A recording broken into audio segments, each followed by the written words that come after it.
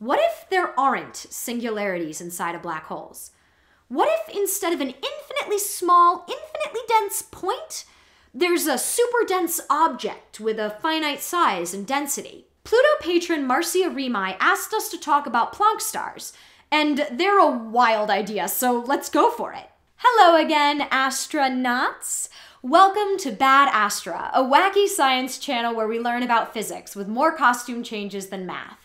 On Wednesdays, we release videos ranging from the Bad Answers series, where we answer viewer-submitted questions, to interviews with scientists about their research, to science-related music videos when we're feeling extra ambitious.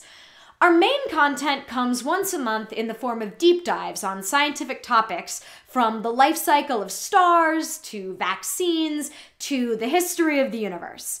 Please remember to like, comment, subscribe, share, and check out our Patreon for early access to videos and exclusive content.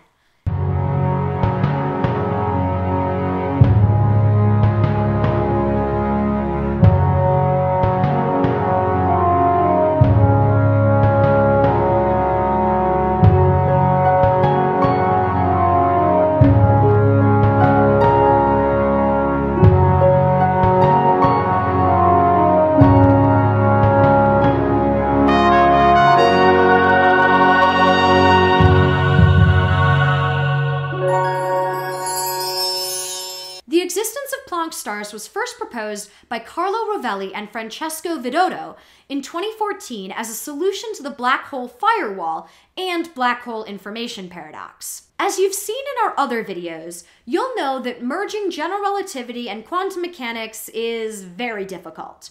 You've probably heard of string theory, or M theory, which attempts to unify the two. Another competing noble attempt is loop quantum gravity theory. This theory says that inside of the event horizon of a black hole, there isn't actually a singularity, but instead a supercompact star that is created when the energy density of a collapsing star reaches the Planck energy density. In our Even Stars Must Die video, we talk about neutron stars being held up by the pressure of neutrons pushing against each other. If gravity can overcome that final pressure barrier, you get a black hole. But what if there's another pressure barrier? Loop quantum gravity, or LQG theory, assumes that gravity and space-time are quantized, so there are smallest possible units of space and time. Like matter has quarks and light has photons, gravity and space-time have tiniest amounts as well. This means that the mass energy density cannot collapse beyond this limit because it violates Heisenberg's uncertainty principle for space-time itself. In small words, once the matter inside a black hole gets compact enough, it can't go any further and rebounds outwards. Planck stars rebound at a specific energy density, not size, so they wouldn't get nearly as small as the Planck length. This is important because physicists are super worried about preserving all the information in the universe, and the bigger tiny star has enough storage space to save all the information captured by the black hole, avoiding information loss. I'm not even kidding. Physicists really care about conservation of information. So this is a fun theory, but if the star bounces right back after hitting a specific energy density, why do we see black holes still anchoring galaxies, merging and producing gravitational waves, and swallowing up science, Tommy?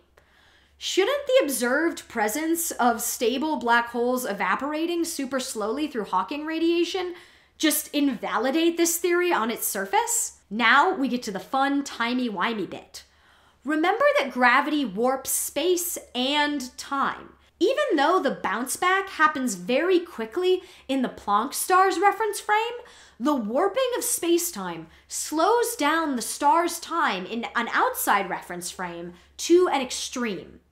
Seen from outside the star's Schwarzschild radius, or event horizon, the rebound from a Planck star takes approximately 14 billion years. This would mean that even primordial black holes are only now starting to rebound from an outsider's perspective, since the universe is just under 14 billion years old. However, If astronomers could observe emissions from rebounding black holes from the very early universe, that would be really strong evidence for loop quantum gravity theory. String theory also predicts a new interpretation of what's inside a black hole. It's called a fuzzball and also eliminates the singularity within a black hole and accounts for a way to preserve the quantum information that falls into a black hole's event horizon.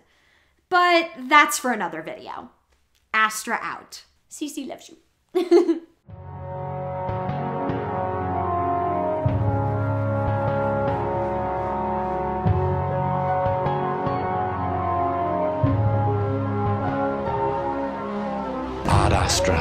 Astra, to the stars, to the stars.